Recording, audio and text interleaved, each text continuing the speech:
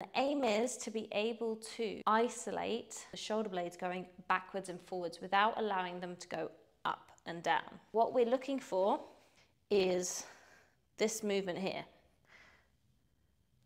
As we're moving the shoulder blades forwards and backwards, notice how I'm not shrugging towards the ears or coming down. They're staying locked in and down as we open up. We're going to start in a box position. Make sure pelvis is tucked in, and then keeping the arms straight and locked, you're just going to fall through and push up as high as you can.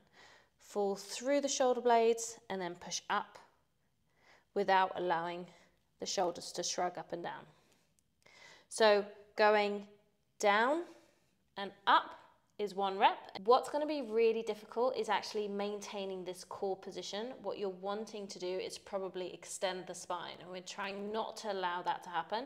And give yourself the patience with this exercise, because a lot of people struggle to do this without being able to isolate that movement properly with the core engaged. Another thing that's quite tricky with this one is to not let the arms bend. You're probably going to find that your arms just want to lock down as you're moving backwards and forwards, and try really, really hard to just isolate the shoulder blades doing the movement and keep the elbows locked in.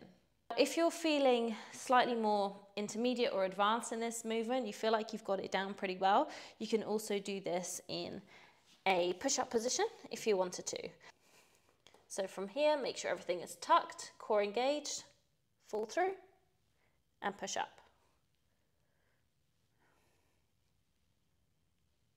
If you're finding that you're arching your back quite a lot, then I want you to just move back to the box position.